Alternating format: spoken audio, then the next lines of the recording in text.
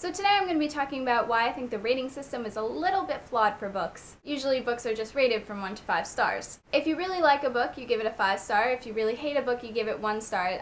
The in-between part is where I have issues. I have a lot of books in the 5-star category. I really don't think that that's an issue. I do think that sometimes I'm a little bit lenient on giving a book 5 stars, but I do want to recommend that book to everyone. I think it's fantastic, and that's why I'm giving it 5 stars. So I really have no problem with that rating whatsoever, as well as the 1-star rating. I have no problem with that one either. You go into 2, 3, 4, and that's where you have issues. Primarily, I have issues with the 4-star rating. I read books in many different genres. I read classics, adult fiction, memoirs, graphic novels, YA, contemporary, all so many different genres. Sometimes I think from one book to the other, I'll give them the same rating, but they're completely different stories, and I don't want to give people the wrong intention that one book is the same as the other, even in quality, just because I gave it 4 stars. Let me explain. I gave Anna and the French Kiss 4 stars. YA contemporary, I thought it was really cute, really enjoyed it. I also gave Adolf in Wonderland 4 stars. That's in the bizarro fiction genre, an adult novel. Anna and the French Kiss and Adolf in Wonderland, 2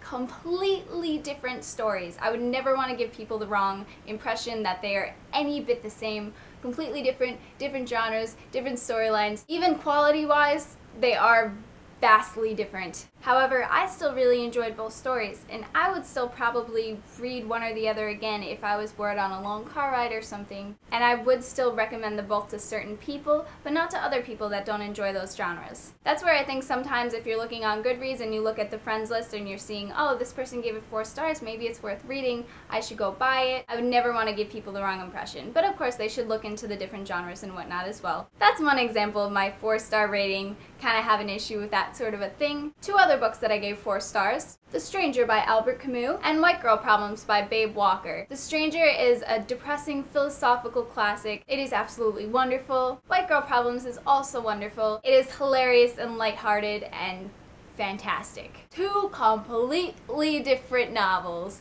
but I enjoyed them both so much. Vastly different though, so completely different in writing styles, clearly in genre and development and everything of that sort. So as you can tell, I have many different 4-star ratings. That's my issue. I know some people also have problems with 3-star ratings and even 2-star ratings. The way that I rate books, it goes like this. 5 stars. I really enjoyed the book. I would recommend it to anyone, no matter what genre they generally read. I think it is a fantastic read for anyone.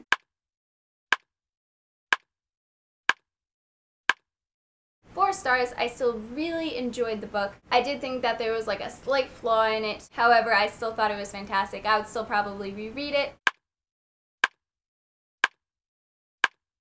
3 stars, a very average book. I got through the story and the story was a nice one, but maybe it was cliche or maybe I just didn't enjoy it as much.